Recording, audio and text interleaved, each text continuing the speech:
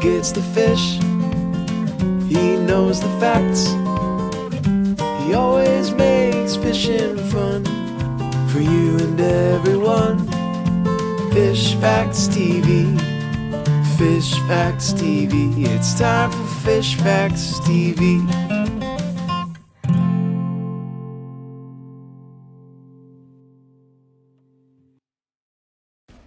Fish Facts TV here. We got a special episode today.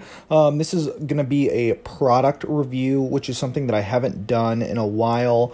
But I have a newer product that I feel like that I have been using long enough as to where I can develop a pretty good representation of this product. This product is the Bass Pro Shops brand Snaggin Special 6-foot rod. This is the rod that I have on my Penn 113H reels that I use for deep dropping and trolling.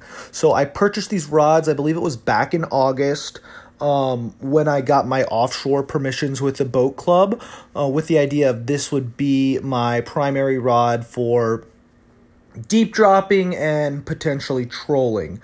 So as I've done in some of my older product reviews, I just want to say I'm just going to show you video of me catching tilefish. I have a lot of tilefish video because we've caught a lot of tilefish and it takes a while to reel in a tilefish. So I'll probably put this to like 3 tilefish reeling in. So if it's just me rambling, you're not missing anything overly important, and you're going to see a couple little tilefish. But the point is, we're talking about this rod, the Snaggin Special, and I have to say, I have been very, very impressed by these rods. As some of you may have noticed, I go through a lot of rods. I break them easily. The previous rod that I had on one of these 113Hs, the tip broke off about 2 years ago, and so I hadn't really been fishing offshore very much, so it didn't matter. And the other one was given to me by my dad before we had some heavy rods that were still hollow. So that's the first thing I want to talk about these rods is the fact that they're solid glass rods. These are not hollow fiberglass. These are one solid chunk of fiberglass. So they are very heavy. They're not lightweight. So if you're looking for a lightweight rod, this is not the rod for you. If you're looking for a very heavy rod to catch various very big fish, then this might be the rod for you. You know, I've caught everything. If you go back to that 20 some odd pound black grouper, we've caught mahi on these rods. We've caught a lot of mutton snappers, tilefish, especially when you're using heavy weights. Oftentimes when I'm dropping for these tilefish, I'm using as much as 2 pounds of weight.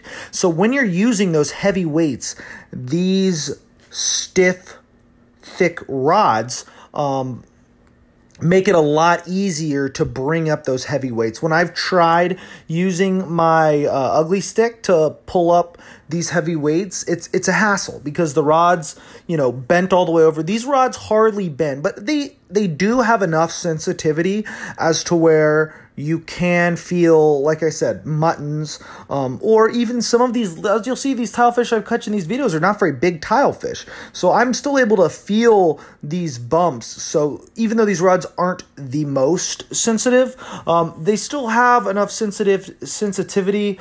And the ultimate reason, not to linger on just rave too long for these rods is the price. They're $25. So if you're getting a 113H new, you probably can go ahead and get the combo, and the rod will be similarly priced. But if anything happens to the rod, or you just want to get a cheap deep sea combo, I mean, you're not going to, you can't even hardly get a bass rod for $25. And this is a deep sea rod that you can catch. I mean, I feel confident I could catch a 50-pound tuna on this rod if I hooked into it. So, not precision. It doesn't have roller guides. So, I mean, in the same category, you can literally spend $1,000 on a rod easily. But for the price, I just cannot fathom a better rod could be made. And honestly, if you don't mind the weight, for some people the weight might be an issue, and I think that's clearly the weight being the number one con, and the two being the lack of sensitivity. But as I said before, the lack of sensitivity is really not that bad. It's the weight would be the primary factor that I think you could have issues with. But if you can get over that, this is a great rod for the price. And if you're doing something like me with the boat club and you just want a couple really big rods to pull up stuff from really deep or really big fish, this rod could be great for you. And I would recommend it to anyone that is trying to fish offshore and maintain any sort of budget. So again, if you have any questions, just drop them right in the comments. This is the Bass Pro Shops brand Snaggin Special rod. As you can see here, I'll throw a still picture up of it, and then just show you all of the video of me reeling fish in on it, because it's reeled in a lot of fish over the past 4 or 5 months. So enjoy.